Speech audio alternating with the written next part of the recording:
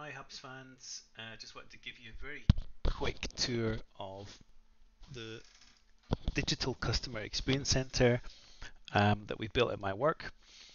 I introduced the company to Hubs, and we've got a very up and coming 3D artist that's helped us with the room here. What we use the room for is to give our customers basically demos of our software products. So this is the brand here, AVEVA, the company I work for. And basically, we've got a very nice office in London that we use to give software demos, and we invite VIPs there, but it's been closed since March. So we modeled basically the front end of the office here, exactly the same as the London office.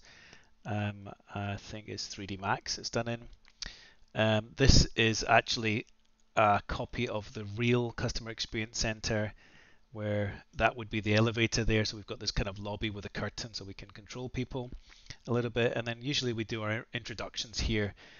We put on videos there if we want to show people this is just a highlight. Or we put up our, I think there's a media frame here, so we put up our PowerPoints and we do, introductions. We tell everybody to name their avatars and we do all that stuff here.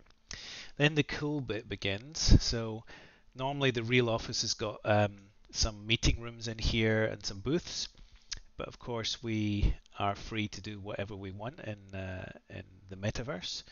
So in order to demonstrate our CAD products, which you can see here in this video, so it's a 3D CAD tool like Autodesk. It's made for very large models, as you can see here. It's a power plant.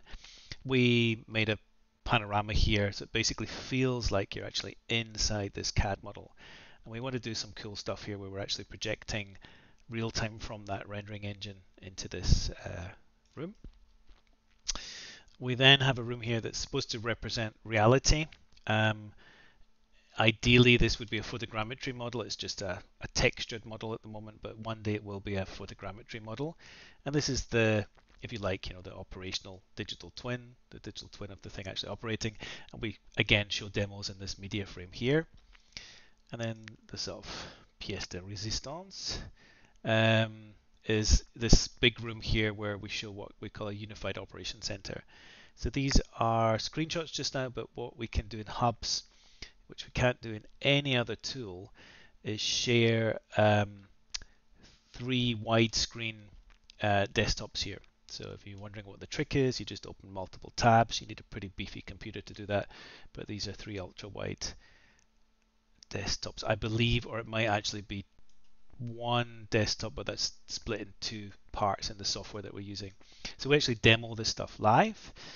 And then, as you can see here, what I demonstrate is all the video streaming capabilities. So I'm streaming in live weather, a construction site, a variety of different software tools. These are just videos in this case, but what we usually do is we stream in desktops.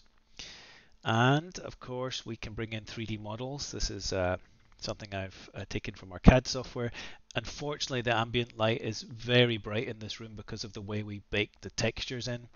They're too dark, so we had to make the ambient light. So that's why you can't see any of the shadow and the detail in this model.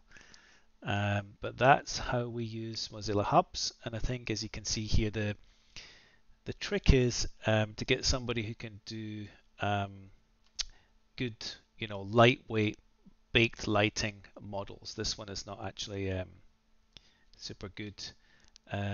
We've actually got a lot better models now because our 3D artist Marcus has really improved his skills. This is a sort of low, a relatively low res texture, as you can see here. But the whole model is about 5 megabytes and well within the mobile friendly recommended usage of Hubs.